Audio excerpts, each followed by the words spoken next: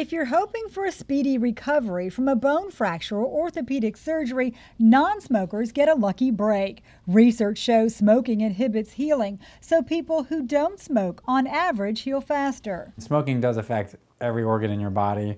It doesn't exclude the bones. Here's a breakdown of a recent study on how people healed after wrist surgery. 95% of non-smokers healed completely compared to 68% of smokers. The average healing time was over 2 months longer in the smokers. No matter how bad the fracture is, if you're not a smoker, we can generally get it to heal very quickly and very well.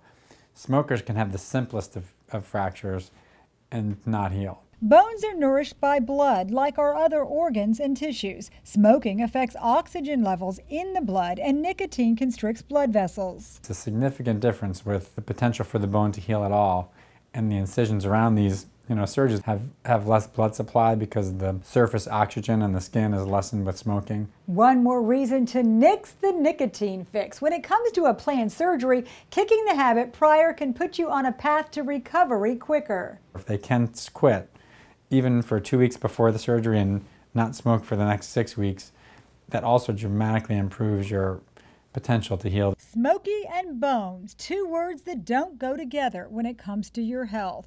For Lee Memorial Health System, I'm Amy Osher.